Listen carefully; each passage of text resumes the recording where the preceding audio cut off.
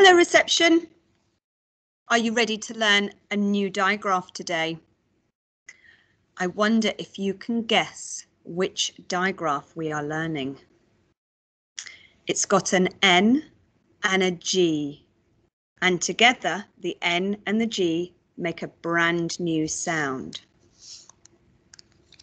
Have you seen this before? That's right, it's Watch my mouth when I say this sound. It's open, my tongue is down, and it's quite a nasally sound. My turn. Your turn. Well done. Remember to keep your mouth open. My turn. Your turn. So this is thing on a string. And we hold something on a string. We pretend to hold something on a string. You can dangle it like this, or you can swing it to and fro. It's up to you. So this is thing on a string. Here is one of our yellow words. Can you spot where the digraph is? Is it at the beginning, in the middle, or at the end of the word? Good spotting. You probably spotted at home with your grown-up that this digraph is at the end of my yellow word.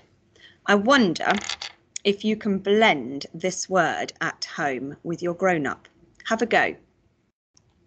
Push the sound buttons. Did you get it? S, o, song. This is the word song. So our PowerPoint today is all about our digraph. I'm going to share my screen with you now.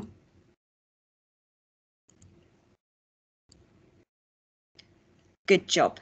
So here it is, our digraph.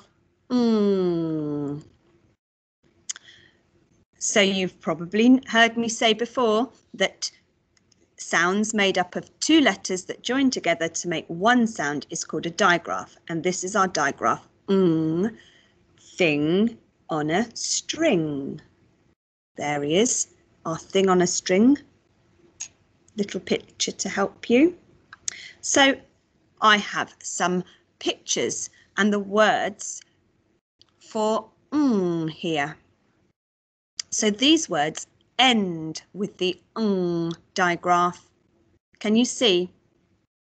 We've got a k, I, king. We've got a w, I, wing. And we have a I, ring. Where can you spot the digraph in all of those words? Tell your grown-up at home. That's right. This digraph likes to go at the end of words. It's mostly found there at the end of a word. So if you hear an sound and it's at the end of the word, you'll need to write an N and a G. I'll blend one of these words now. See if you can guess which one it is. Are you ready? I, Well done. Ring. How about this one? K, I, Fantastic. Good job. So now you can practice using your robot arms to help you segmenting these words with We have 3 words for you to segment. We've got the word hang, fang, and sing. I'll show you. S, I, sing. You have a turn.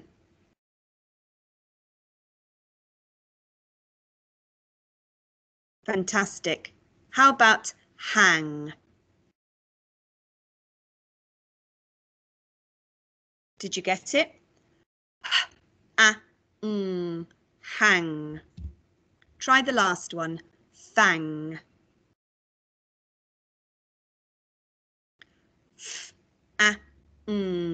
Fang. Good job.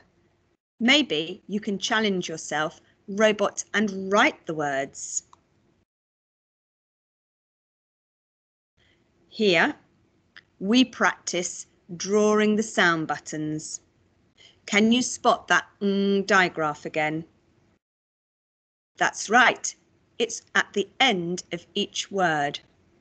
Don't forget, digraphs need stretchy sound buttons. Single letter sounds need a dot.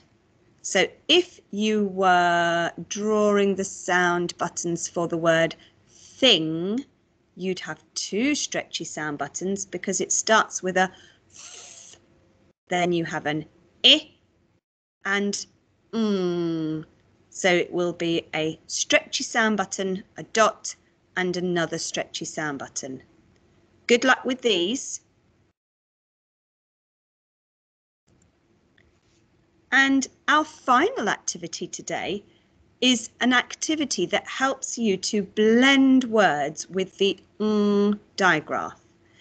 In your resource pack, you will find our roll and read game. You've played games like this before, where you need to get your dice and your counters. If you're playing with your grown-up at home, maybe you can have yellow counters, your grown-up can have a different counter, and see who wins. Roll the dice.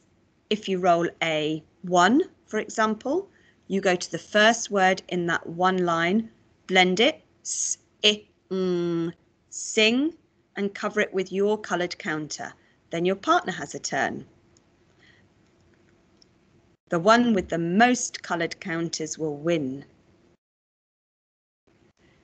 This game's really, really good because it's got the digraphs are indicated in a different colour, so it really helps you to spot where they are in the word. I hope you enjoy this game.